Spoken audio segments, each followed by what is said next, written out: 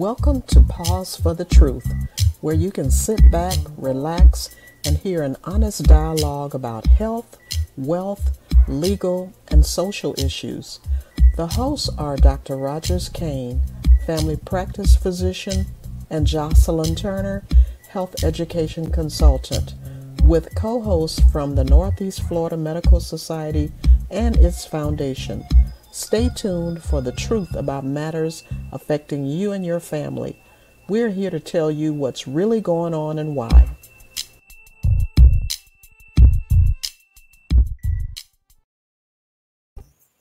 Good evening and welcome to Pause for the Truth. I am your co-host, Jocelyn Turner. It's a beautiful evening in Northeast Florida. I am your co-host, Jocelyn Turner. Haven't heard, in winter, in most places where it's snowing. Haven't heard. Oh, I wonder what is wrong with winter. It sounded very weird. Haven't heard. Oh, I wonder what is wrong with winter. It sounded very Can you hear them? Yeah, someone's got a. I'm gonna mute myself and let's give it a try. Hold on a second. Yeah, someone's got the show on. Yeah, someone's got the show on. Yeah, someone's got the show on.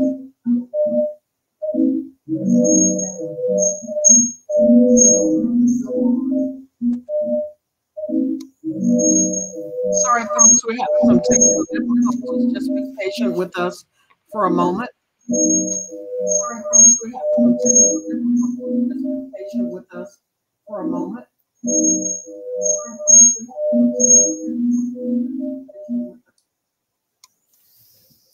All right, I filled out everything going on in the background. That was weird. Yeah, I'm not sure what that is. I know. Well, how about I start over again? I am Jocelyn Turner, your co-host. Welcome to Pause for the Truth. Dr. Kane, I don't know about you. Is it because of our topic tonight? Is it that hot, man? What is going on here? I'm all good for the day. I mean, I thought it was pretty much a beautiful day in terms of the weather. It might have been a little chilly for some, but, you know, it was pasta for me. So I'm all good. That's never happened, Tyrone, our technology expert. What happened? Is it because we're talking about the challenges of diversity, equity, and inclusion? Did it get out in the atmosphere and somebody's trying to sabotage us? What's going on? Well, you know, they've always told us that the devil's always busy.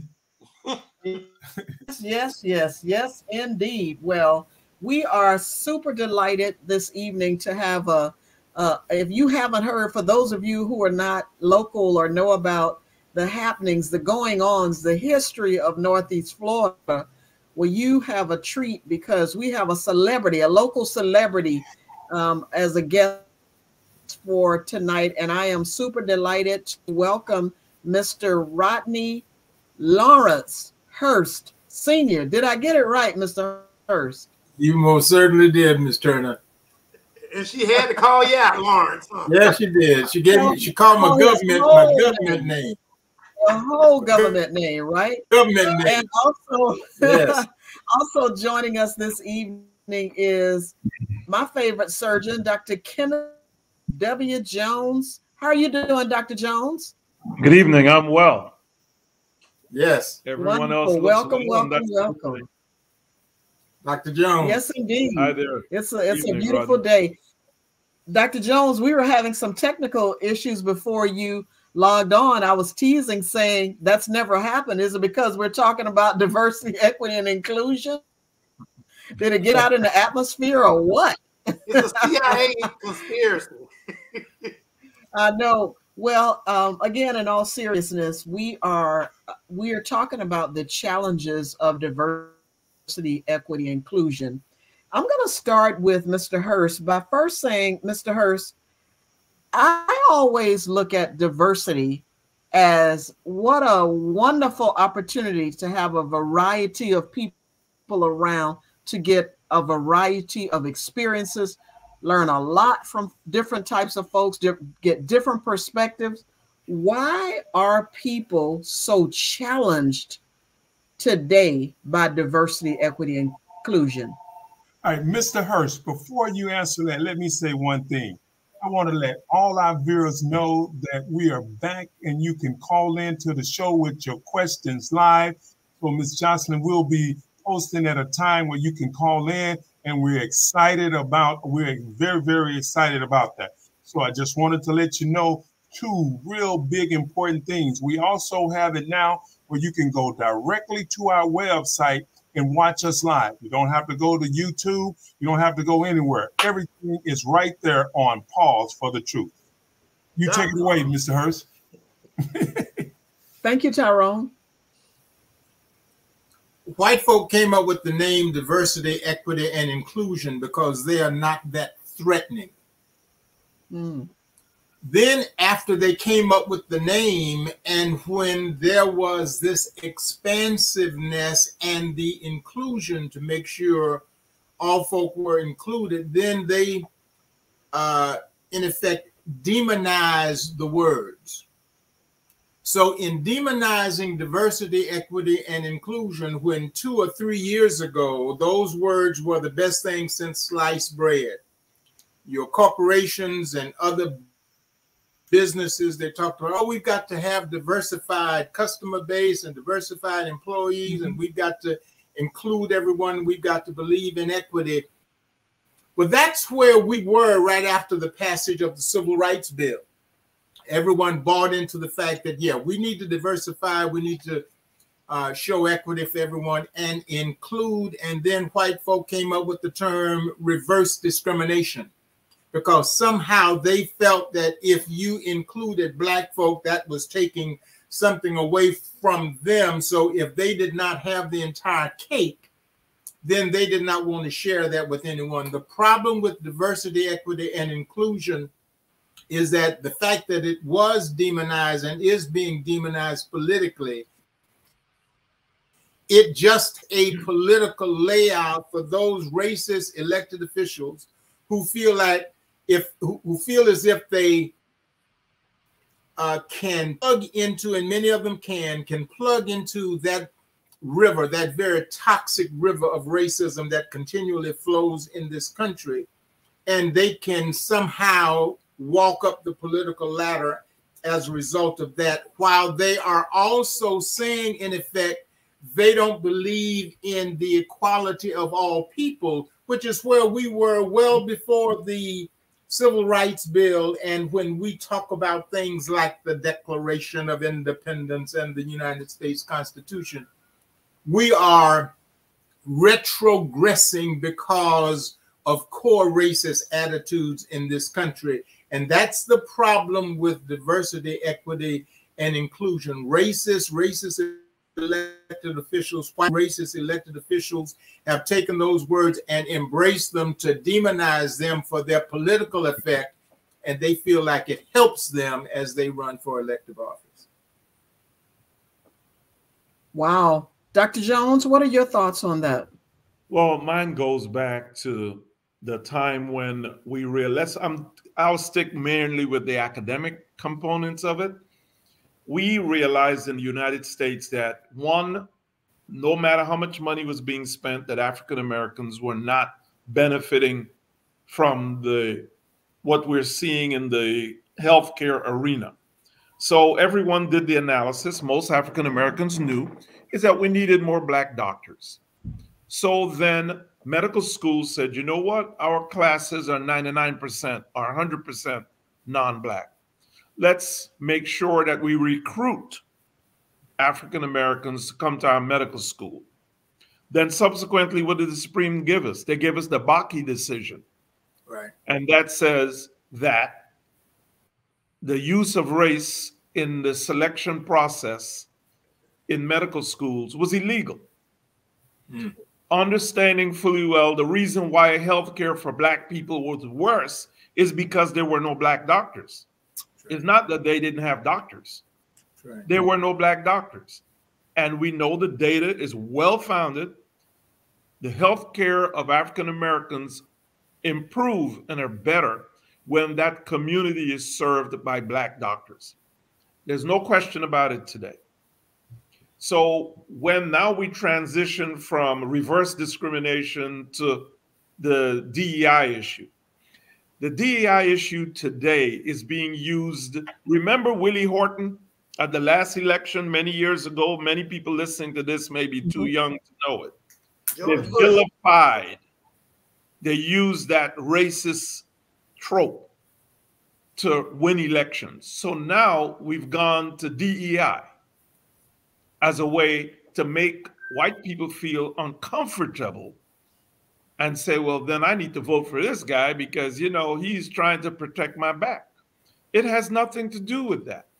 All this says is that historically, we never recruited Black people. There are lots of highly educated Black people that we should recruit. And that's all DEI has done for us. They didn't give us a pass. You know, somebody commented on the fact that United and American were trying to increase the number of Black pilots. They went negative on that. One person in particular who sells cars. And what that person needs to understand, there's no Black pilots test. Just like in medical school, there's no Black test. Right. You take the state boards, whether you're Black, blue, purple, or white, and you have to pass it. I mean, we have documentation. Blacks graduate at a higher rate from Harvard, from Princeton, than Caucasians do. Well, if these people were not qualified, they would not even be graduating.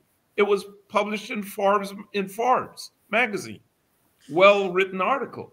People seem to kind of throw that into the garbage when it's not fulfilling their thought process.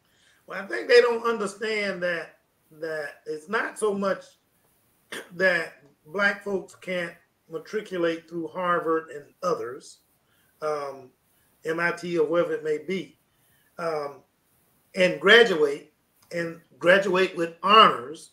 Is the fact that they got to get into that institution in the first place. And that's what a lot of the limitation comes in at. You are limited in terms of access to those particular entities that are supposed, reserved to be as the premier educational institutions, that do not, in my opinion, and you guys can chime in, that do not necessarily educate the people that participate or matriculate in those schools. They don't educate them on all of society. It just mainly discuss with them about one particular aspect of society, and that aspect is more European, white, non-Black for sure. You may have some other non-Black entities in there, but they primarily go toward educating the European from a European perspective. When you understand that American history is incomplete, dishonest, and racist, and the little teaching of American history that's done in schools, it does not include truth as we would think of truth. It is a romanticized history.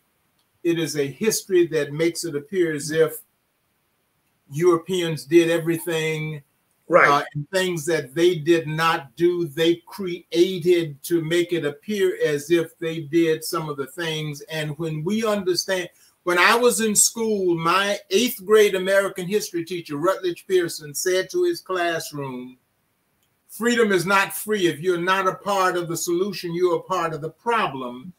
And he told us to take this 8th grade American history textbook approved for Negro students in this segregated Negro junior high school in Jacksonville, Isaiah Blocker, one of 2, in the Negro division of the Duval County school system. Take this textbook and leave it home, because this textbook only included the names of 2 Blacks George Washington Carver and Booker T. Washington. The only two blacks included in the books. And he wanted to make sure that we understood and we knew those blacks who made salient contributions to American history, not just relying upon racist textbook authors, historians who always will try to make sure that blacks either did not do a lot or whatever they did, white savior syndrome enabled them to accomplish whatever they did. So a lot of the names that we talk about, we hear today, we didn't hear about them, and we still, many of them don't know about them. Two quick things as we were talking about medicine. I can stand on the corner right now and ask black folk and white folk who Henrietta Lacks was, and they could not tell me. And yet here is a woman who changed medicine as we know it. And then thankfully, within the last 2 or 3 years, Ben Crump and other lawyers were able to help the family get money for the money being paid for the money stolen from them. But when we talk about racism, there was a very iconic civil rights person in St. Augustine. His name was Dr. Robert Hayling. And Dr. Hayling was beaten for whatever reason. He decided he wanted to go and spy on a Ku Klux Klan rally, and they caught him spying. And like the old folk would say, they beat him to within an inch of his life. But his family did not want him to be treated in the hospital and by doctors in St. Augustine because they did not trust them. This was in the early 1960s. So a black funeral director put him in his hearse, brought him to Brewster Hospital in Jacksonville to be treated by the black doctors at Brewster Hospital and Dr. Arnett Gerardo, who did his dental surgery, saving his life because of those black doctors. And we don't know that. We don't teach that. We don't understand that. And all of it revolves around the core racist attitudes and the racism that we deal with in this country that white folks say, when we talk about it, makes them feel guilty and uncomfortable. If you did not do things to make you feel guilty and uncomfortable so that we would talk about it, then you wouldn't feel guilty and uncomfortable. Mr. Hirsch, you had a conference, the Civil Rights Conference, inaugural Civil Rights Conference here in Jacksonville a couple of years ago. I attended, and in one of the sessions, we had the breakout sessions.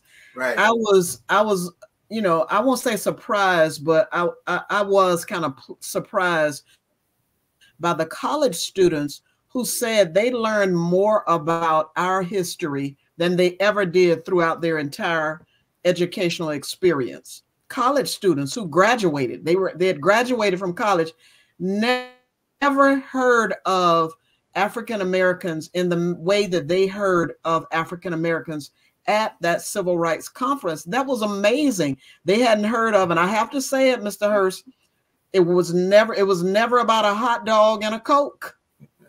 For those of you who've never heard that, how about enlightening our audience about it was never about a hot dog and a Coke?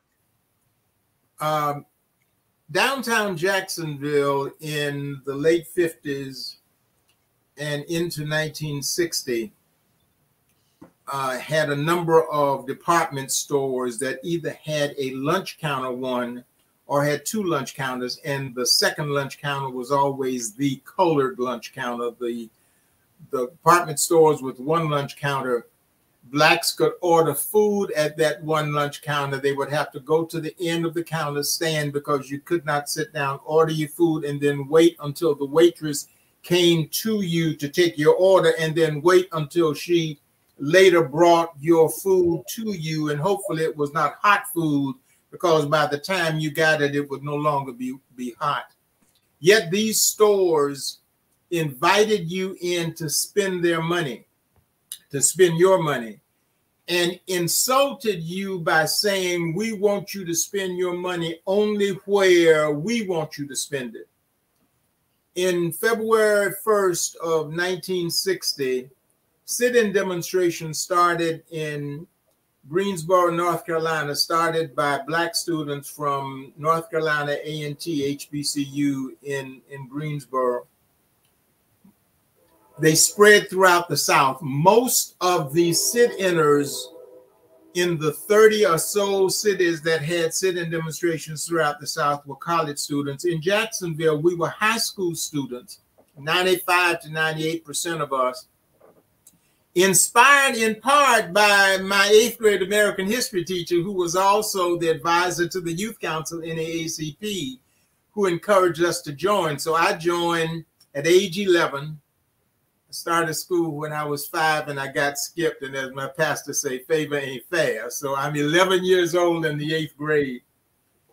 15, I became president. 16, I led the sit-ins, and we went to these stores that would not allow us to spend money at that white lunch counter, but said to us, you can spend money any place else you wanted to spend. And we said that was insulting and it was disrespectful. So we went in those stores, we went at one counter and we purchased something. We went to the white lunch counter, and they promptly throughout Jacksonville on that first day, August 13th, 1960, they closed the lunch counters. We sat in for 2 weeks. We saw no police. We had a white student to join us during this time frame, and white construction workers tried to grab him and assault him if it were not for Black teenagers who put a circle around him and walked him out of the store to Ashley Street and to safety. The press blacked out all news about the sit-in demonstrations. The Florida Times-Union had a section in the newspaper called News for and About the Colored People of Jacksonville. And that's where all the Black news was. No matter, there were 4 HBCUs within 150 miles of Jacksonville, it was still news for and about the colored people of Jacksonville. They made a conscious decision to black out all the news. Only the Black press, not only in Jacksonville, but throughout the country, carried the news about the civil rights movement in the 50s and the 60s the way it should have been carried. We sat in for 2 weeks. On August 27th, 1960, we were attacked by 200 whites with axe handles and baseball bats after whites in Confederate uniforms passed out free axe handles in the park in the middle of downtown. After an FBI informant told me 40 years later that the Klan met in a downtown hotel to start a race war based on the sit-in demonstrations at that time. 40 years later, I found out that the National Guard was on standby in St. Augustine and also at Camp Blanding. They knew after the FBI informant did his report that something was going to happen that day. Yet the Jacksonville Police Department, the Duval County Sheriffs, and the National Guard opted not to have a show of force to keep anything from happening. So the whites with the axe handles not only attacked us, but attacked anybody Black downtown. None of this was covered in the press, local press. Only the Florida Star, only the Pittsburgh Courier with those Black reporters that came in from the Pittsburgh Courier, that came in from the Chicago Defender, that came in from the Amsterdam News. Only they covered the story. When I wrote, it was never about a hot dog and a Coke, because we did not sit in at white lunch counters in these white racist stores to eat a sandwich and to drink a beverage. We sat in to demonstrate our opposition to racism, to the evilness and the vulgarity of their core racist attitudes, and also for our Black human dignity and respect. My book, I started off with it being a personal account as the president of the Youth Council leading the sit-ins. it has turned into a history book, because there are things in my book that I have included in a firsthand account and my firsthand knowledge that you won't find anyplace else. So that's the reason I wrote the book. I wrote it with anger, but the bottom line is it has become the history book about the civil rights movement and the sit-ins in 1960. You know, I want to say this real quick because you brought up a subject matter that I actually experienced the same thing myself. I'm going to be quick about it. Down in South Florida, there's a town called Boynton Beach. Back then, we had something called Royal Castle. It's kind of equivalent to the Crystals of the day. Yeah. And we could not we could only go up to the counter as close as it was to the kitchen. You had to come through the kitchen, go in and order your food at that part of the counter and wait for, the food to be brought to you. You couldn't sit down and eat within the institution. And I was like a little young boy, could have been 6, 7 years old, somewhere in there. My mom sent me in because she was trying to treat us after a movie. And I waited at that counter for close to an hour and a half to 2 hours. Never got served. Wait on the waitress all that amount of time until my mom finally came in and said, "Boy, what's taking you so long?" I said, "Well, nobody's waited on me." Say, "They haven't waited on you yet?" I say, "No, ma'am."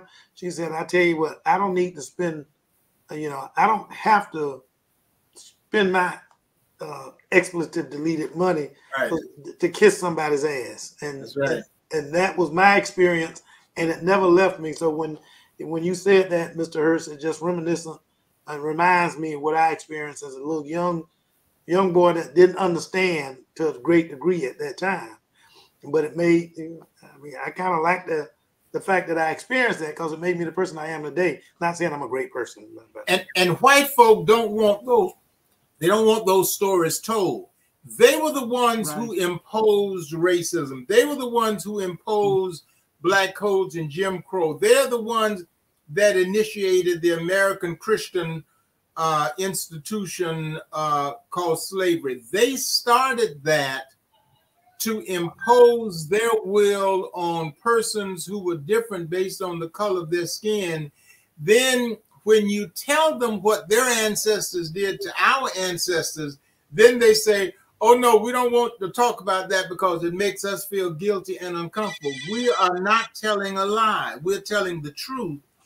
And it's unfortunate that our young people today will be educational cripples because they will not learn the truth about American history because white folk don't want their history told because their history is an evil, vulgar history, and black history shines a spotlight on their racist history.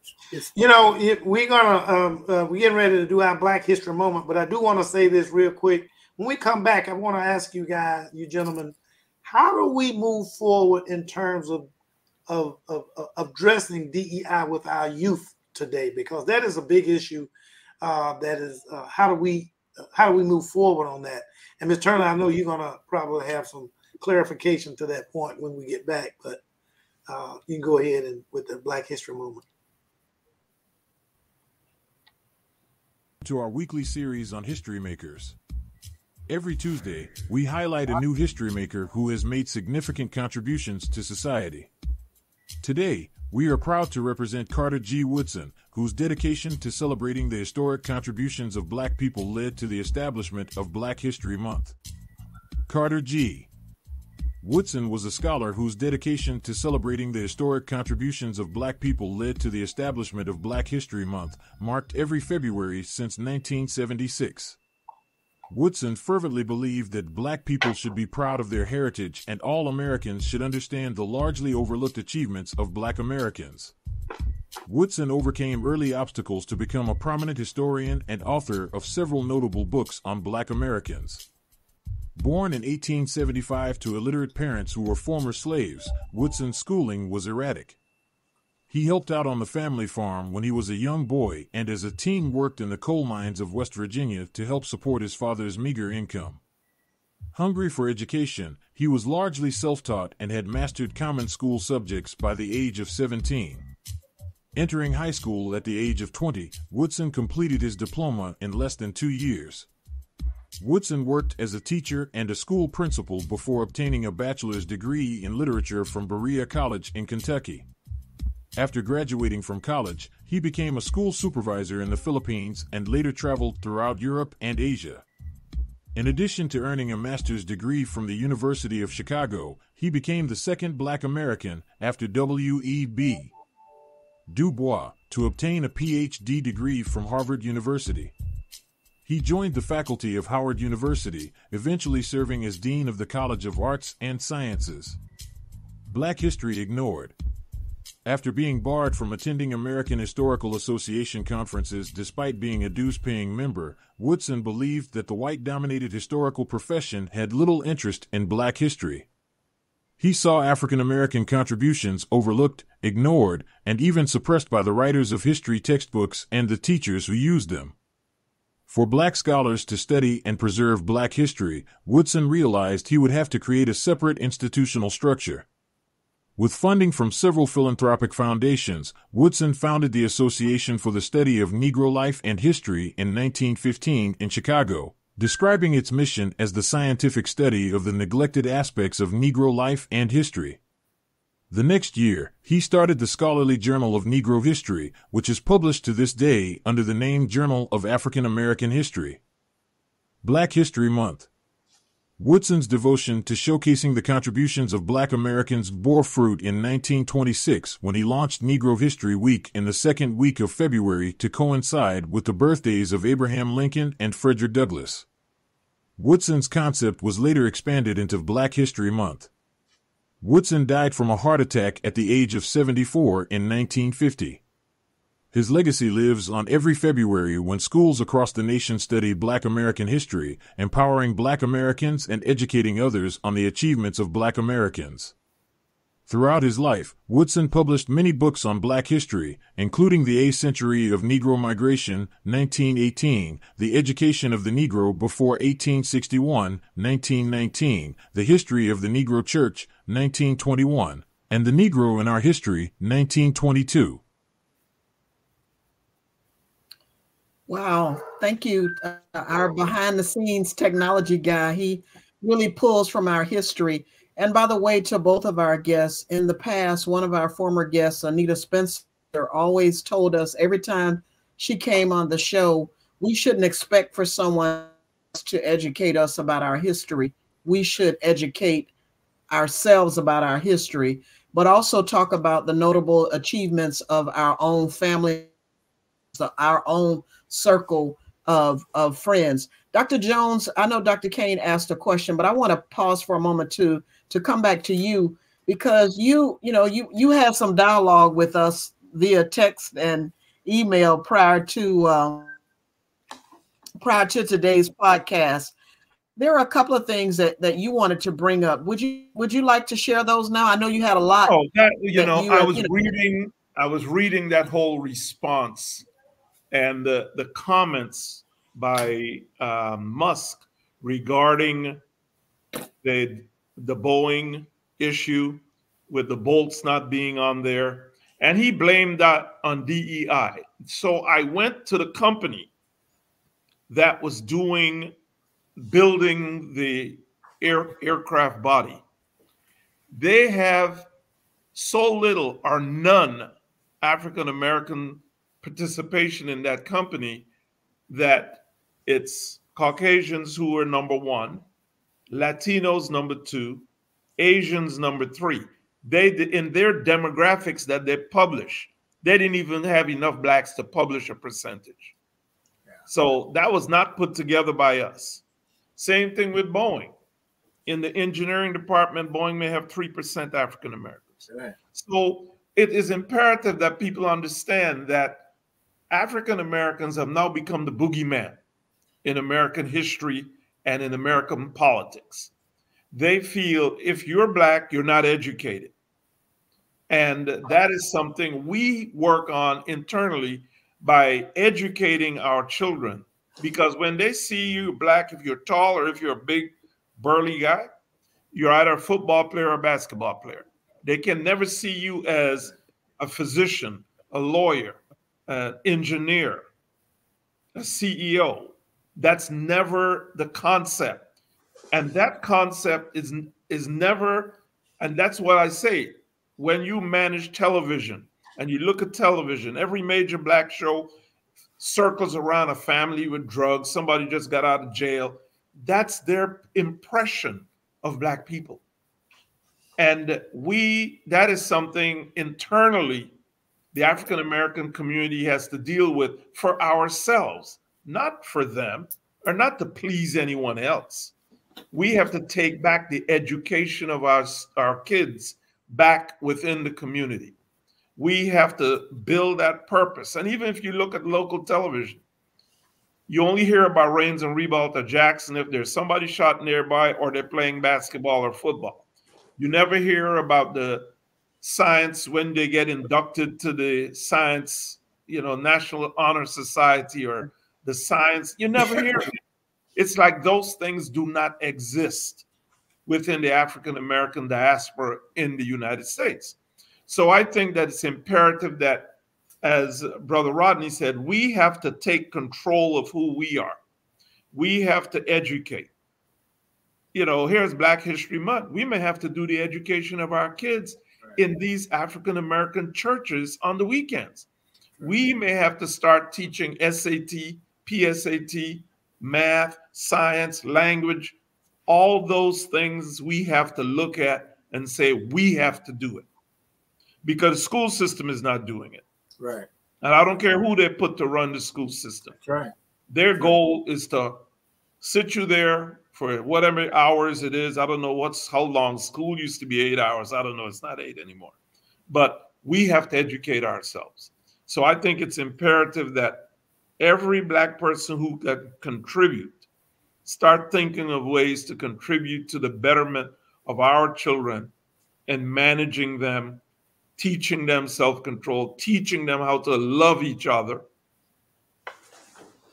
Because everything they see on TV is about Black people killing each other.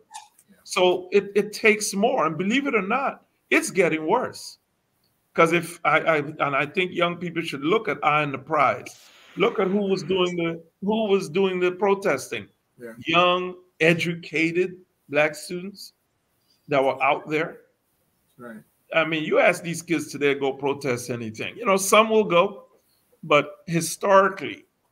And then the other important piece is supporting HBCUs. Yeah. We cannot overlook that. Thank you. Every civil rights. I'm sorry. Hold on 1 second. Hold on 1 second, Mr. Hurst. If you're just joining, if you're just tuning in, we're talking about the challenges of diversity, equity, and inclusion. Join into the discussion. Dial in now, 888-669-1280. We have distinguished guests, Mr. Rodney Hurst and Dr. Kenneth Jones. Go ahead, Mr. Hurst. Every civil rights movement in this country was started by young Blacks. Every civil rights movement in this country was started by young Blacks. Last year, we had the National ASALH Conference here in town, the Association for the Study of African American Life and History, which is the successor to the Association for the Study of Negro Life and History, founded by Dr. Carter G. Woodson. Year before that, when we had the Civil Rights Conference, the inaugural Civil Rights Conference, one of the speakers was a Black doctor, PhD, from the University of Maryland at Baltimore College, Dr. Freeman Hrabowski, who was part of the Children's Crusade out of Birmingham, who was arrested at age 13, served 3 days in jail, but started STEM curriculum at UMBC. When the vaccine was discovered for the coronavirus, the young lady who was involved in leading the team that discovered that vaccine was named Kizzmekia Corbett, Black female who graduated from the University of Maryland at Baltimore County. And the first person she called when they discovered that vaccine was Dr. Freeman Hrabowski, her president when she attended UMBC. We would not know that. We just think that it's something that happens. Yet when we are starting, we being ASALH, it has already started in Southwest Florida. They have started freedom schools where they're teaching Black history on the weekends in Sarasota, in Miami, in St. Petersburg, in Tampa. We'll start here in Jacksonville within the next 2 to 3 weeks teaching Black history on the weekend, because again, Dr. Jones and Ms. Turner and Dr. Kane, we very naively thought that the oppressor would teach us our history and not talk about their history. Yet we have found that when we talk about our history, because our history is intricately bound to their history, yet our history tells the truth about what they did. You can't talk about slavery without talking about what happened to folk and how they were treated and how they tried to escape from slavery and what happened to them. And the question is, who enslaved them? Who beat them with whips? Who put them in chains? And yet that's what makes white folk feel guilty and uncomfortable. Who fought a war to maintain slavery? And every white religious denomination supported slavery. Well, no, wait a minute, Mr. Hurst, the Pilgrims and the Quakers and every white religious denomination supported slavery. Georgetown College, founded by Jesuit priests, now Georgetown University. In 1838, they got in trouble keeping the doors open. And these Catholic priests sold 273 of their enslaved persons to keep the doors of Georgetown College, then now Georgetown University, open. Every Ivy League college president owned enslaved persons. Every Ivy League college had buildings and infrastructure built by slaves. The Southern Baptist Convention was founded in 1845 in Augusta, Georgia, for the sole purpose of supporting slavery. So when you talk about religious, all religious didn't do that. The big wink, nod that white religions did, they considered us property. They considered every person with a dark or black hue of skin property. Therefore, they did not have to treat them as human beings to get around the teachings of Jesus Christ and the teachings in the Bible. And that's what this country was based on. And that's what white folk don't want taught, because that's what makes them feel guilty and uncomfortable. Well, remember, if you're looking at history, again, never forget, the Supreme Court did what? What was Dred Scott all about? That's right. If you understand history and know what the Dred Scott decision was all about, you'll understand what happened. It took till 1965. Think of when Dred Scott was, 1870 something? And not until 1965. Yeah. And then what happened? What did Lyndon Johnson say when he signed that? The Democratic Party has lost the South for generations. So all of those Southern segregationist Democrats are the new Republicans.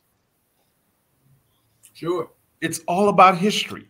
And that is one of the things why I think people need to understand, when one looks back at somebody who had a similar past, is recent, but they did bad things, Nazi Germany.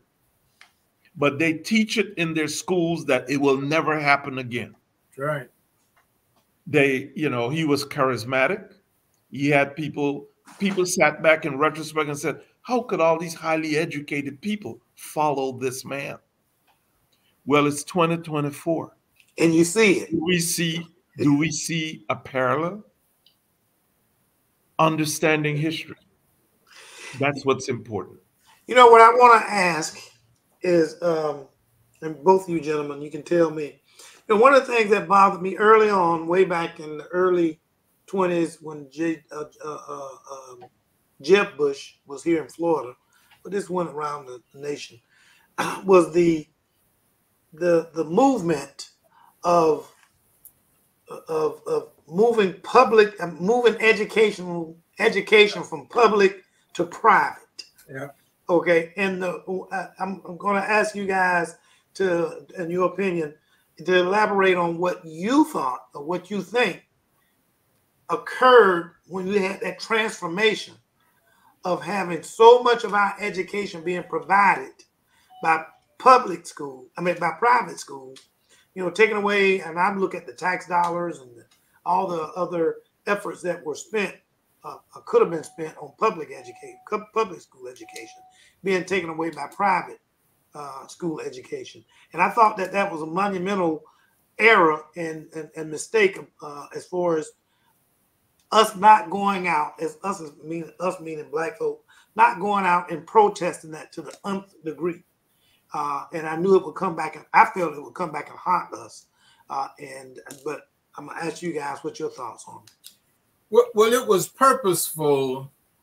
White folk are still angry today with the Brown decision from 1954. They are still angry with that decision.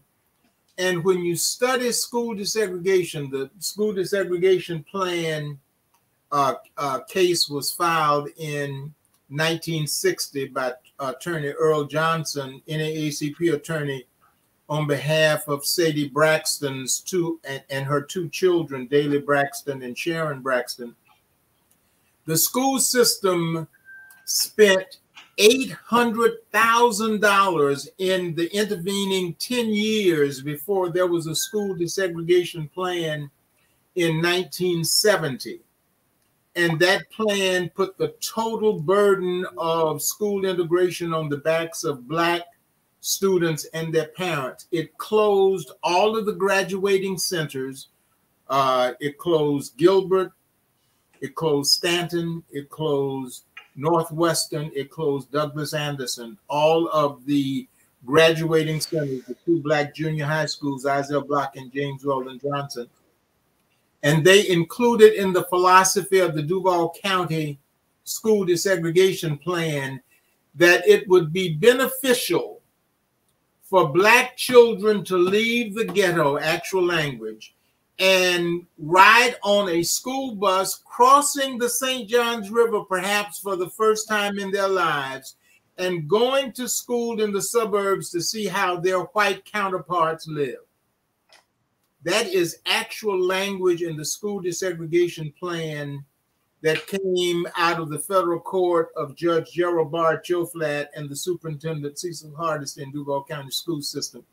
So the whole concept of then moving from public education to charter schools and taking private dollars and giving it to private schools through white parents still goes back to 1954, because white folk to this day, many of them are still upset about what happened with the Brown decision. Public dollars to private. Yes. Yeah. Yes.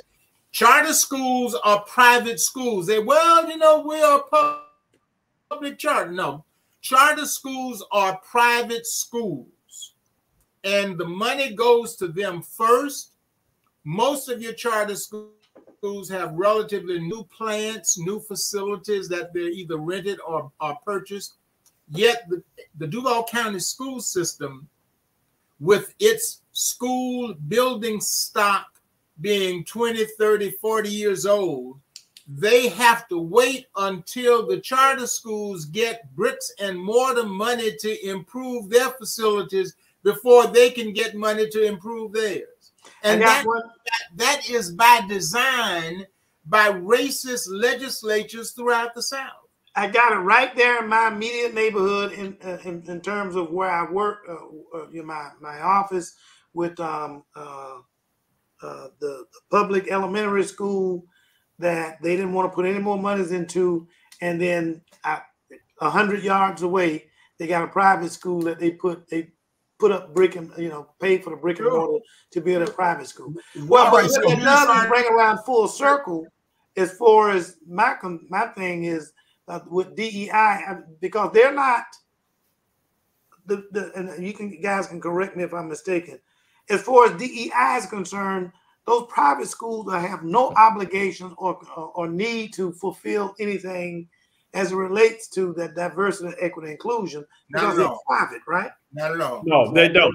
And just to add, the public school system has to take everyone, disabilities, you name it, the public school has to try and educate them. Charter schools does not have to do, they do not have to do that. Nothing. They can be highly selective as to who they take. Right. And so it's not an even system. It's our tax dollars, but it's going, so the goal behind that in Tallahassee is to literally undermine public schools and have everyone go to charters. That's their ultimate goal. All right, so here's what is really difficult. As we craft this here conversation, and we've talked about a lot of things, our focus has appeared to be on Black history. And as with the topic, how do we tie this in to diversity, equity, and inclusion, which is where we wanted to lead our viewers and audience today. I understand it's difficult to have any conversation about diversity, equity, and inclusion without talking about the history. But if either one of the two of you can tie it all together for me, I would greatly appreciate that. Well, it's inextricably bound, Mr. Jackson. Understand, until 158 years ago, when slavery ended with the end of the Civil War, it was against the law to teach enslaved persons how to read and write. So in 158 years, we learned how to read and write and educate ourselves. Racism is the basis for everything that we deal with in this country, and education is the battleground that we have not understood yet, because when you control someone's mind, then you control their body and everything that comes after it, which is one of the reasons why public education is such a standard that they want to cut down. If you start charging people for education and they have to use their disposable income to send their children to school, and we don't have that kind of disposable income, then we will have a population of others who would not be educated. It's just like going to college. A lot of Black kids don't even think about going to college. A lot of their parents don't think about going to college because of the cost, when colleges should be free.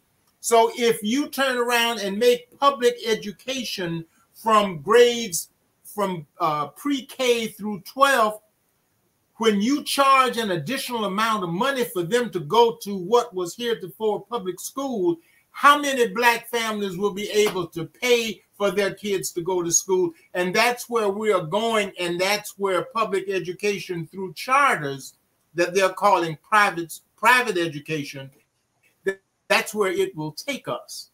So much for diversity, so much for equity, and so much for inclusion. Well, and Dr. Jones, I was thinking about Dr. Jones. I wanted to ask you before you, and you may be saying that now, but as Mr. Hurst was talking, I was thinking about, if diversity, equity, inclusion goes away, and you talked earlier about not having that Black folks' health is better when there's, if diversity, equity, and folks can send their kids to college to become a doctor or a lawyer, then you see what I mean? No, that's when the systems then start to break down for us, wouldn't you say? Oh, absolutely. I mean, what one has to remember is when people hear DEI, they focus on, in their minds, they're saying uneducated Black people taking my job or taking my place in college. Absolutely not. I mean, and I would stand on a soapbox and I would say, when we get into college, we're very good. So that should go away. But it has been the way DEI has been programmed in the minds of non-blacks is that somebody's making a way for people who are not qualified. And that is furthest from the truth. Because if you're black and you get into, they don't give up, as I tell people, there's no black math test. There's no black physics test. There's no black writing test. It's the test. You can pass it, you're not getting in. You're not passing it, you're not graduating. So people need to get over this. And you saw what happened recently with Harvard. Who sued? Right. It wasn't the Caucasian community who sued. It was the Asian community. Somehow now when they see black people, they're saying, I know an Asian that should be in your spot. So they went and sued Harvard. Okay? So the data just came out from University of Penn. Now that we're talking about anti-Semitism, they're saying there are more Asians now at Penn than they are Jews. That's right. We knew this was not going to stop with black people. That's right. It's going to start tapping into everything. Who benefited most from diversity, equity, and inclusion? Caucasian women. Yeah. So are they going to start feeling the blunt of this? So when the Supreme Court made that ruling, this group of ultra-conservative, ultra-conservative Caucasian billionaires who are attacking this in every way possible, if they're saying, open the doors, let's recruit black people or the people we have not been recruiting in the past, because I guarantee you they're going to HBCUs and getting great grades and getting PhDs. That's who they're trying to get. They're not trying to get people who are not qualified. So we have to understand what DEI is in 2024. It's Willie Horton in the 70s. They're going to throw it up everywhere. Listen to what was going on in our state. Silicon Valley Bank went under. What did the governor of this state say? It's because they were focused on DEI. They did not have any black person on their management team, not a single one, and the bank went under. That's right. Somehow, anything that goes bad, they say it's DEI. Boeing didn't. What do we do about it, Dr. Jones? But what do we that do? is why the black community has to address that. We have to start putting up our our people that are making important strides. We have to start educating, as Brother Rodney said. Our Saturday mornings, all those churches with all those big buildings, we should be on a forceful education process. Get our young people and teach them how to read, because those other people are not going to teach them how to read. We have to teach them the math. That is something the community has to take on. And we also, Ms. Turner, we have to make sure that our young people understand how important it is to vote. Absolutely. How important it is it is so interesting when you look at the strategies when white folk, especially white Republicans, know that they cannot win just based on numbers. Then they start orchestrating the gerrymandering of districts to make sure that they have numbers. And all of a sudden now you begin to see in places like Michigan and Wisconsin and in Tennessee and in Florida how they have gerrymandered Oklahoma, in at least 27 states, how they have gerrymandered their state legislature, which in turn allows them to gerrymander the congressional seats so that there is just a slight difference by accident for Republicans when the majority of this country is not Republican, and they would want to have a different reflection of the philosophy in Congress. If our young people understand nothing else, they should understand that democracy revolves around the ability to vote. And as corny as it sounds, people died literally to vote, for voter registration. Charlie Cobb, who's a good friend of mine, who is a founder of one of the founders of SNCC, National Association of Black Journalists Hall of Fame, a Carnegie Fellow. In 1964, he put together a number of programs to work on voter registration in the state of Mississippi. In 1964, there were more Black residents in the state of Mississippi than white. 1964. Only 6% of Blacks in the state of Mississippi were registered to vote. Where was Medgar Evers killed, and why was he killed? Right. Harry T. Moore and his wife Harriet. Yes, right here in Florida. Mims, Florida, because of voter registration. Vernon Dahmer in Hattiesburg, Mississippi, head of the state NAACP, because of voter registration. You look at some of these great marches. The march from Selma to Montgomery was for voter registration. When Viola Liuzzo was killed, it was because of voter registration. When the 3 civil rights workers were killed in Philadelphia, Mississippi, it was because of voter registration. White folk have spent their waking moments trying to keep Black folk from voting. And when we sit back and say, I'm not going to vote, our vote is not important. Oh, I don't think that he's done as much as he should do, so I don't think I'm going to vote for either one of them, which is absolutely stupid. Yeah, you know, the question I've always had about that argument is, what's good for the geese is often good for the gander.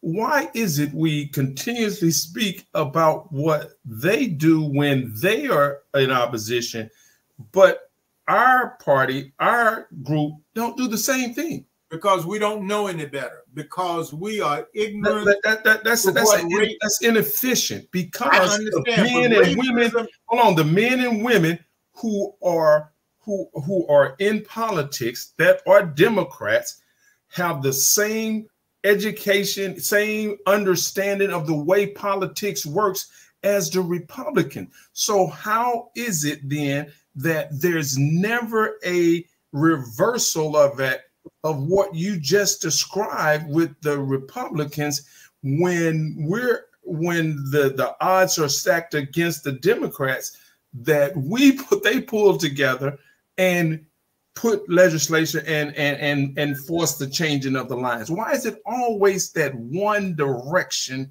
and not the other? I think you've had some of it has to be morality. In the barbershop. You've had the conversations where Black folk come up with reasons why either they're not going to vote or they are Black Republicans. Why would any Black person in this country want to be a part of the Republican Party? Lincoln is no longer the standard bearer, and that happened over 160 years ago when he freed the slaves. So why would you want to be a part of the party that has given you Ron DeSantis and given you Donald Trump and given you Marjorie Taylor Greene and a host of other racists? You walk like a racist and talk like a racist, you are a racist. Why would you want to be a part of that, understanding the history of what the Republican Party is doing against and to Black folk today? Because you've just answered that. You've just answered that question by taking the time to orchestrate what the Republicans do in order to assure the continuation of the Republican Party. When you say that, at the same time, you're saying that the Democrats, in essence, do nothing.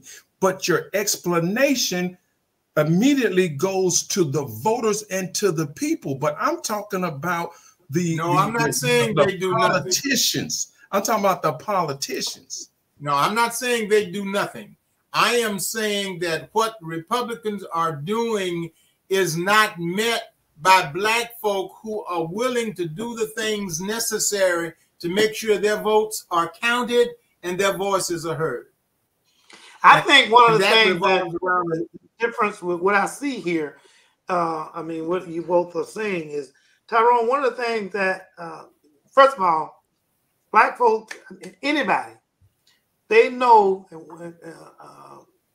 history. When you know your history, then you understand what has happened to you, and you can appreciate better what you need to do to make sure that doesn't happen again. And or that if it worked the first time in terms of Republicans, they can repeat the same old playbook and keep doing the same thing if they thought it was successful the first time around.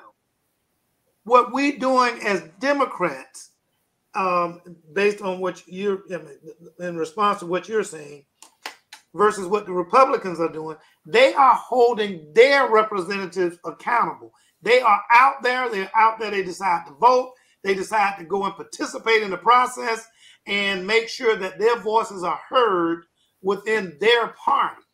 We're not doing that, I think. What a lot of us are not doing that as it relates to the Democrats, as it relates to the young, I'm gonna say young folks, but whomever. We're not going out and holding those guys accountable. We're not looking at long-term planning like those Republicans. That didn't happen overnight with that whole gerrymandering deal with those Republicans. It didn't happen overnight.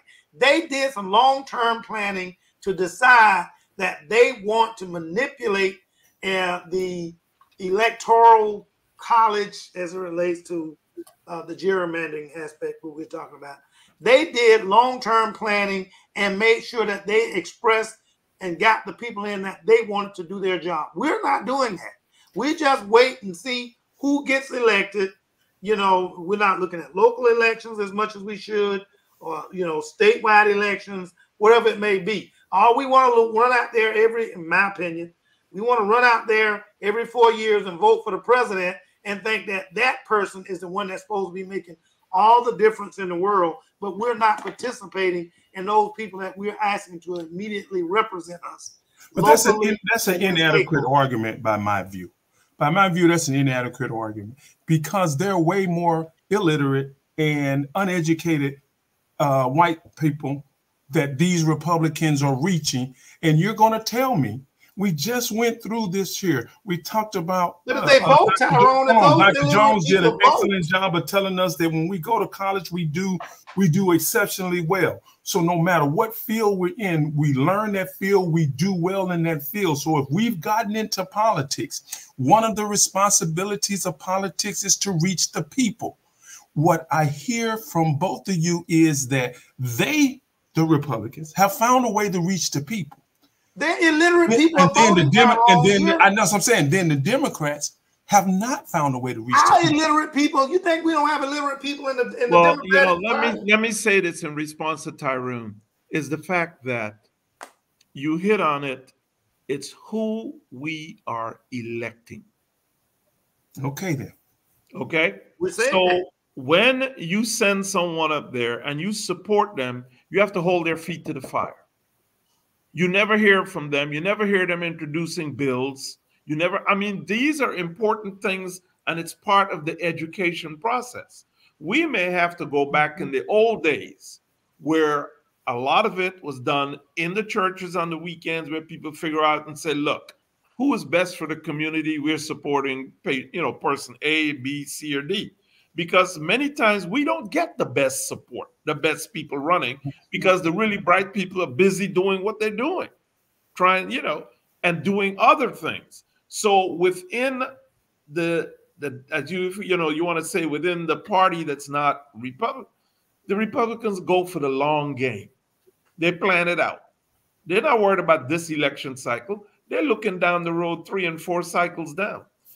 A lot of the Democrats, when you listen to them speak, it's about now, what's happening right now. And what are we going to do now? Now may be short-lived. Well, I'm going to tell you, this conversation obviously can go on. I'm going to punt this here to Ms. Jocelyn Turner and let her get involved in here, because as we slowly crept past the end of the show, and she is obviously enthralled in the conversation because she would have said something by now. So, Ms. Jocelyn, it's on you. But look, I'm going to say one thing. Why isn't somebody as good as Ms. Turner? But Ms. Turner, just let me say this. Why isn't somebody as educated and as good as Ms. Turner run for one of those positions? Those are the kind of people. Oh my, I felt put on the spot then. So listen, I would like to ask one question. I know we're well beyond the 7:30 hour, and I appreciate our guests for staying on, and to our viewers who are also still tuning in. I do have to ask a question though, because there are people who lead organizations right now. They're feeling threatened because of potential loss, but they have DEI practices in place. What do you say to them to stand firm and hold on? We're still going to support you. I mean, what do you tell them? They want to still have a diverse population of employees, of staff, because the people they serve are also diverse, and they want to make sure that, as Dr. Jones said earlier, that the people who are being seen by people who look like them. What advice would you give them? I said to continue doing just what you're doing. Don't be intimidated by. Did you hear Jamie Dimon's response the other day? You know, he runs one of the biggest banks. What has he said? I'm not intimidated by anyone who attacks my DEI process. It's going to keep going. And more people have to stand up like that and said, we are doing this because our clientele is a diverse clientele, and I need to put people out there that can get me more business. It's all about money. If you pull away your DEI process and it affects the bottom line, you'll see how fast these people flip. Put it right back. Having DEI. So it's about financial support. Look at companies. All the companies who bailed on DEI, should you spend your money with them? We have to become a more educated community fiscally.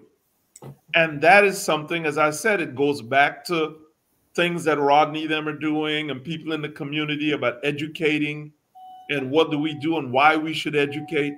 We have to educate. And we also have to stay away from the criminal justice system, because you see how quick they like to hit these young brothers with felonies.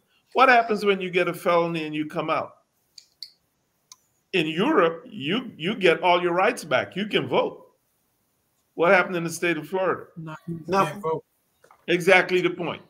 Do you know when Barack was running, how many guys I ran into as we were doing canvassing, trying to pick people up the day up and tell them to vote?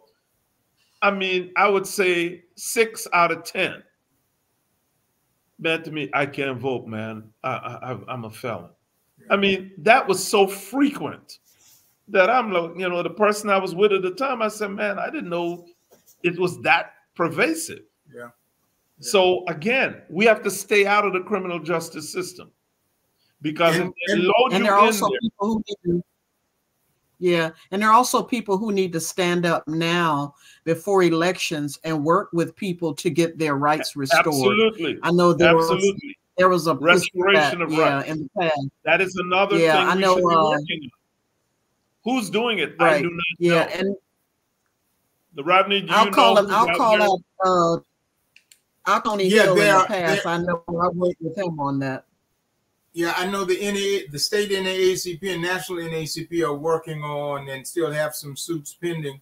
The other thing, we have to expect executives and CEOs in some of these companies to show some degree of bravery and courageousness. Interestingly, this white female new mayor of Jacksonville appointed an aide in charge of diversity, equity, and inclusion, and the city council said, oh, well, we don't know whether or not we're going to appropriate money for her, except the thing is the mayor can reallocate 10% of the budget of the city of Jacksonville. And she told me he's not going anywhere. That aide will still be there. Coming together during a Martin Luther King breakfast, that's DEI, getting together to show that you're going to appoint blacks in different positions because of who they represent. That is DEI. Businesses that want my money, they need DEI to assure that black folk are going to continue to spend money with them. If they give up on DEI, then we give up on buying their product. We give up on them. Or banking with them. Yes, yes. We give up on them. And that's the bottom line. And one of the things, Tyrone, you talked about what we need to do and why people don't say some things. Black folk have rewarded mediocrity many times when it comes to our elected officials. We have not required them to stay on the case, both national, state, and local government. I agree. And you can join whatever party you want to join. We got 3 black Republicans on the city council in Jacksonville who dance to the Republican music. Yep. That's ridiculous. Now, my point is, while acknowledging they can do whatever they want to do, but their party line does not support, nor does it envelop, nor do they put their arms around black folk, because the philosophy of the National Republican Party, the state Republican Party, and the local Republican Party is anti-black. So we need to make sure that we understand, like we have boycotted things before. I'm not advocating it. NAACP called it selective buying program. We decide where we're going to spend our money, where we're going to bank, where we're going to shop, where we're going to do different things. We can decide that. And if you decide that you don't want to support me, then I decide I'm not going to support you. Simple. Now, one of the questions that I think Ms. Johnson asked is, how do we get youth involved? It may have been you, Dr. King. How do we get the youth involved? As I listened to you, Mr. Hurst, you said that if you look in history, some of the greatest strides for civil rights and movement has been at the behest of young adults. So it appears that we should have some kind of collective effort to get that group involved. But when you look at the process of voting, the process of disseminating information, and the way the information is disseminated, it is specifically designed to exclude a generation. And you're saying to me that it's the generation that can affect the greater change. One of the problems that we have is that as much as we should be, the black community is not monolithic. So when we should be marching arm in arm downtown for things that are good for all of us, for one of us or all of us, we are not, because many of us black folk internalize and put together our own little apple cart for ourselves in terms of to what degree we can personally benefit based on our relationship with white folk. And we have done that since slavery. So the key now is that you let those persons do whatever they want to do and leave them out there, but you make sure that people understand what their options are. Many times they don't understand their options. Even when they understand the options, we have to let them know what their options are over and over. We need to talk to our ministers to make sure they start saying from their pulpit some of the things that needs to be said, which includes your ministers too, not you individually, but all of us that attend church and we have ministers. Our ministers need to say some things from their pulpit, and they are not saying them. All right. Well, Ms. Jocelyn, and also I was about to say, this is a show that is obviously can go on, and I love it at the time when Ms. Johnson say we are definitely going to have you gentlemen back. This is a part 2 show if I've ever heard one, but I'm not going to be the deliverer of that. Ms. Jocelyn, I'll let you do what you do so well. Well, actually, I had just one other comment and would like for our guests to talk about it before we wrap up the show. Because, earlier today we were talking about policies that are currently pending legislation here in our state. So when we really need to make sure that those Saturday conversations include what's happening in Tallahassee right now. not just who's running for office, but what conversations having in Tallahassee right now? What policies are they putting in place in order for to people? I mean, for me, the one thing that has been, as my niece says, grinding my gears is people are arguing or paying attention to what pronoun I refer to myself as, right? But yet I see people lined around the streets of here in Jacksonville who are homeless, people who Dr. Kane might be seeing in his practice who have medical issues, who are threatening to be evicted from their homes. So tell me how you can live on the streets, how you can live in your car and manage your chronic health conditions. And all elected officials want to argue about or put out there in the news to focus our attention on is what pronouns we refer to ourselves at. I mean, the real issue, and I'm sorry, and Dr. Kane, I'm surprised you hadn't said it. I was waiting that the people we elect, and Dr. Jones, you kind of alluded to it, the people that we elect sometimes look like us. They're not doing the job that we need them to do. And we need to start holding not just who look like us, but all people who come ask us for our votes. We need to hold them accountable and talk about the issues that really matter to us. And I'm sorry, we're just not doing it. What your name is, who you are. Go ahead, Dr. Kane. I did it somewhat tangentially because I've done it so many times in the past. I referenced it.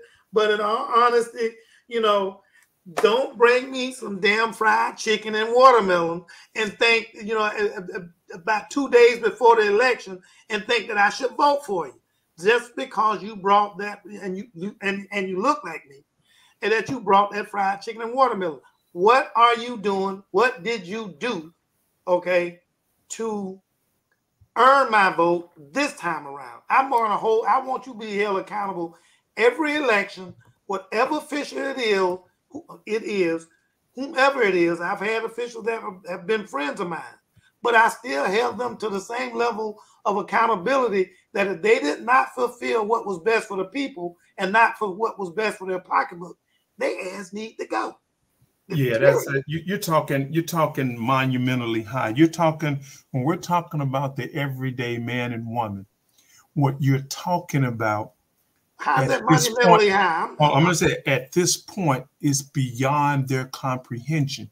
You're asking me to be an everyday person and have the life and challenges that I have, but have a memory long enough to remember what a person told me 2 years ago and didn't do another 2 years. The challenges of my life do not allow me that luxury.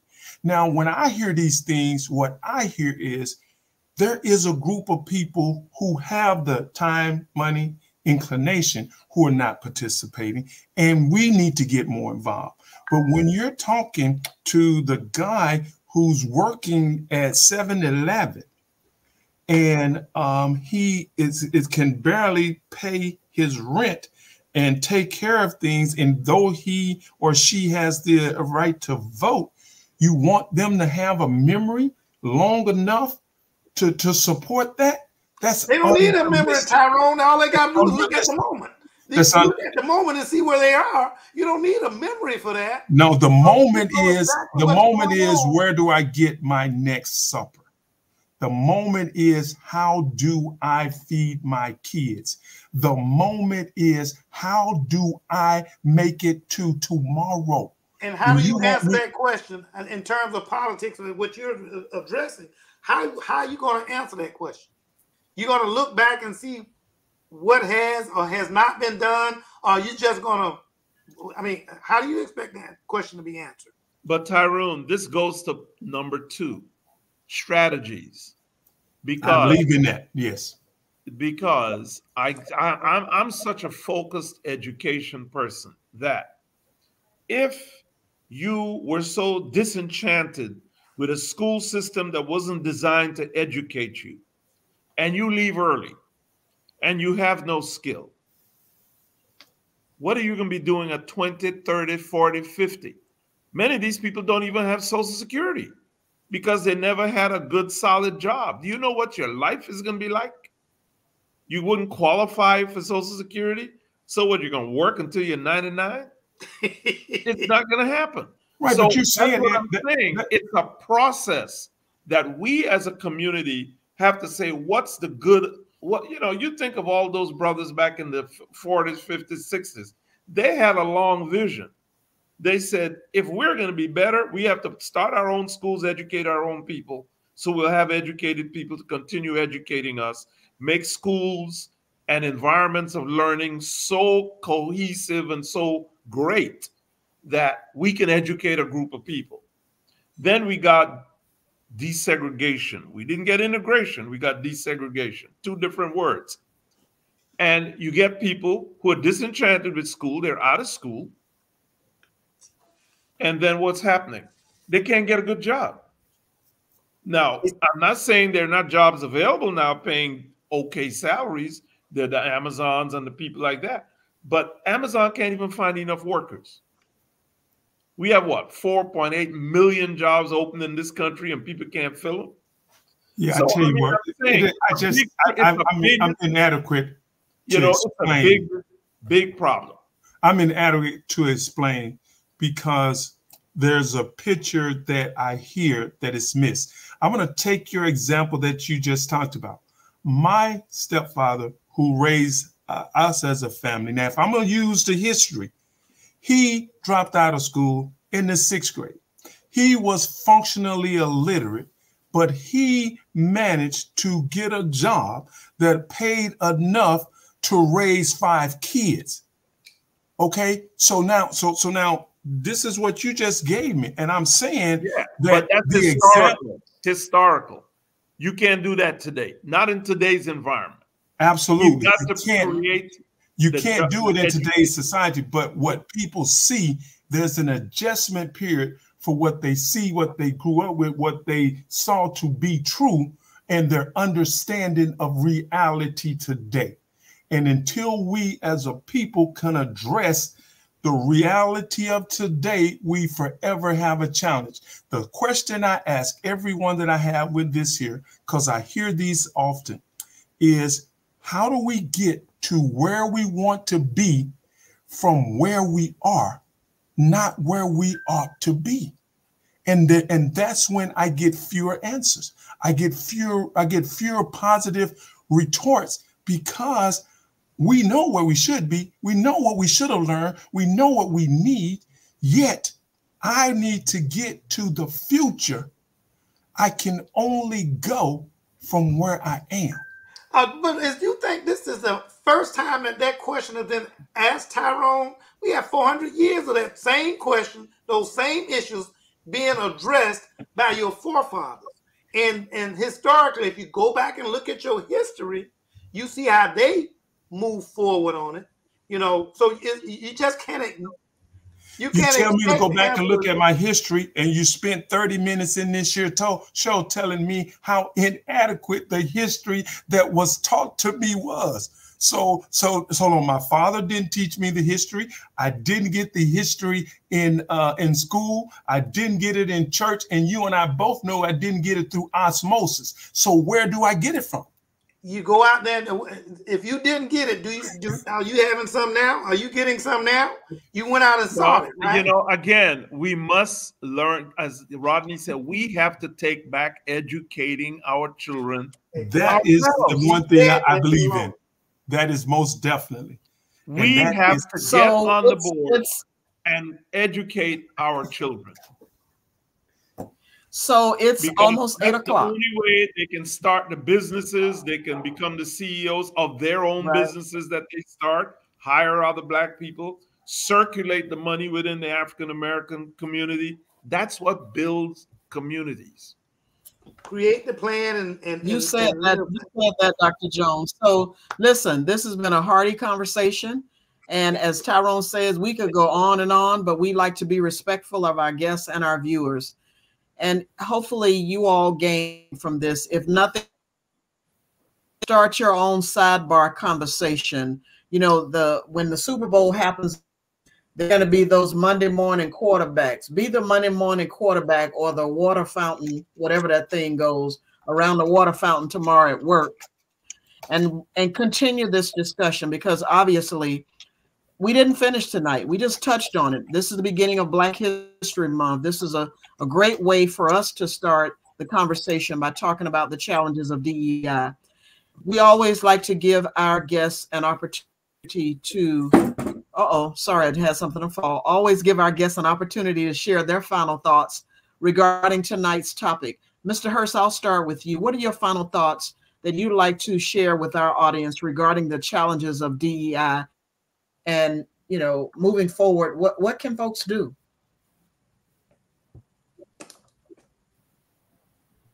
Go ahead, Mr. Hurst. Looks like I'm frozen. Dr. Jones? I think, can you hear me? Yes. Yes. Yes. Well, I think from my perspective,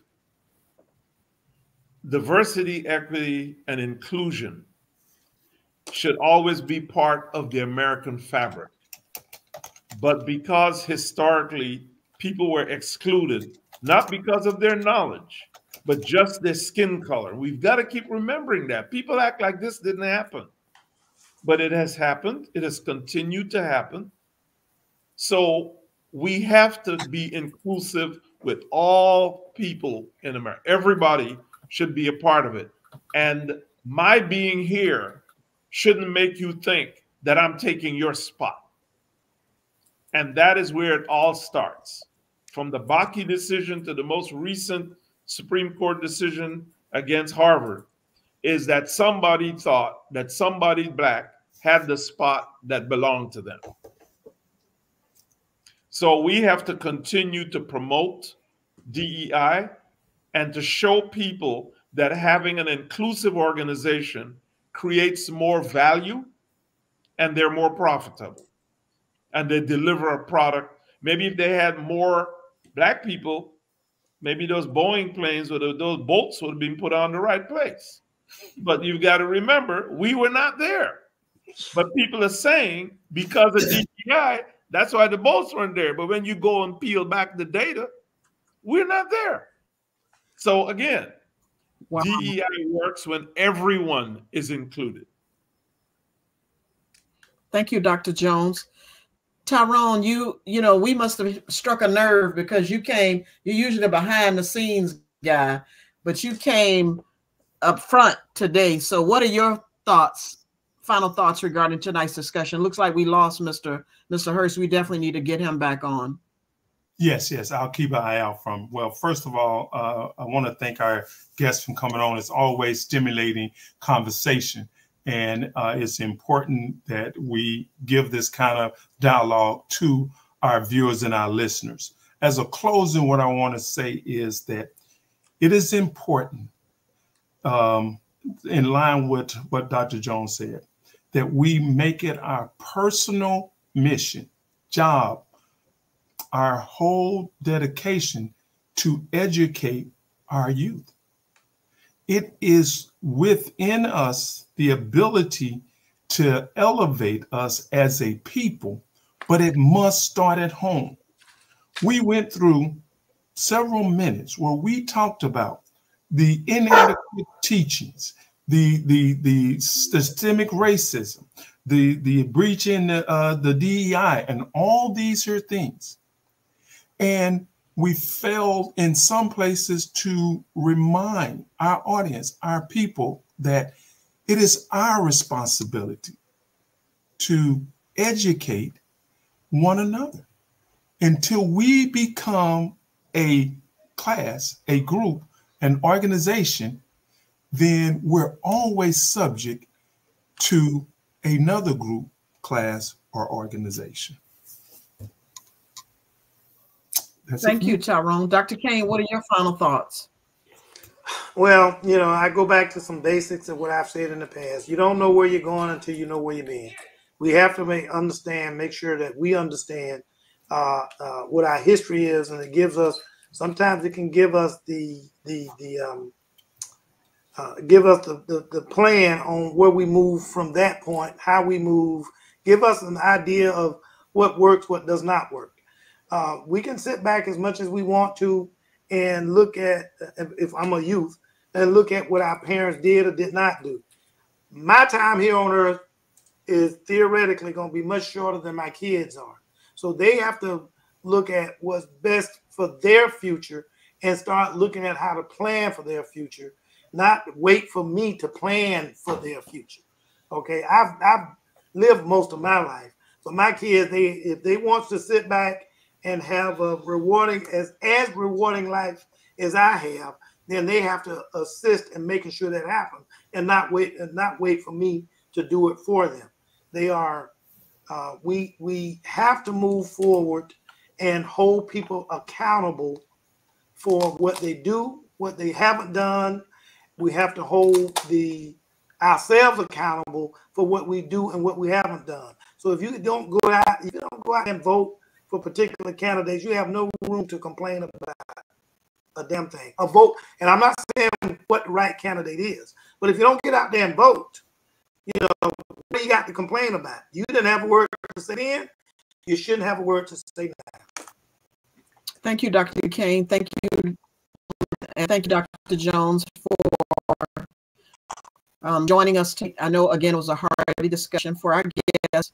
If you posted questions, sorry we got so energized and enthralled in a conversation amongst ourselves, but tune in again. You know, we've tried to do our best to enlighten and educate people, or at least have some conversations about things that are relevant. And every week we feature a history maker, our history maker moment at 7 o'clock. We've been feeding at the end of our podcast a Black business owner. So again, it's just our way of putting the information out there. Tonight, as you can see on the screen, the Rumlin Insurance Agency. We had Mr. Isaiah Rumlin on a few weeks ago, in addition to someone who has been the president of the local NAACP chapter. He's a business owner. And one thing I think Dr. Jones said tonight is we should, as a community, start working with our young people on the weekends, educating them, encouraging them, Dr. Jones, to be the next surgeon on Edgewood Avenue here in Jacksonville, or the next primary care physician on Lem Turner Road, the next technology guru all over Jacksonville and Northeast Florida. We need to plant those seeds in our young people that they matter and that they are bright enough. And then we need to support the Northeast Florida and other foundations and other organizations that to award scholarships to young people to make sure that they have the opportunity. Once, you know, if academically they are in the college, unfortunately, finances sometimes inhibit them from going. That's where the foundation, Northeast Florida Medical Society Foundation, and other organizations are raising money, and we've got to support them. You know, we'll go and spend money on so many other things, but we buy tickets to support their events and funds. So we really need to be careful and really think about where we're putting our money. And as Dr. Jones said a while ago, don't spend your money where people speak publicly about why you shouldn't be present, and or who make disparaging comments about bad things because Black folks are present, color are a part of the organizations. Thank you as always for tuning into The Truth. Happy Black History Month. Tune in next week as we engage in more discussion. And as always, if you have any comments or opinions or thoughts about future topics, email us at info@pauseforthetruth.com. Good evening. Welcome to Pause for the Truth. We are grateful that you joined us today and hope you've gained valuable insights on our current topic. We look forward to having you with us next time as we explore trending issues in our community and discover ways to simplify life for you and your loved ones. Our dedicated panelists and staff are committed to sharing knowledge and serving our community. But now, we need your support. Please subscribe to our YouTube channel and spread this valuable knowledge to others. Don't forget to invite your family and friends to tune in to our podcast every Tuesday at 6:30 p.m. EST.